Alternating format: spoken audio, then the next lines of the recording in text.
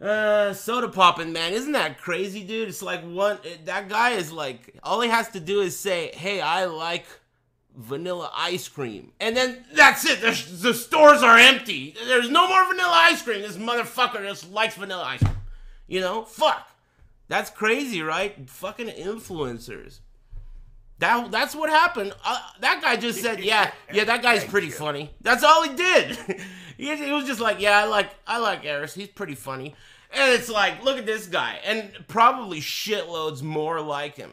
Trust me. I know it. That's crazy. Hey, thanks, Sodapoppin. Thank you.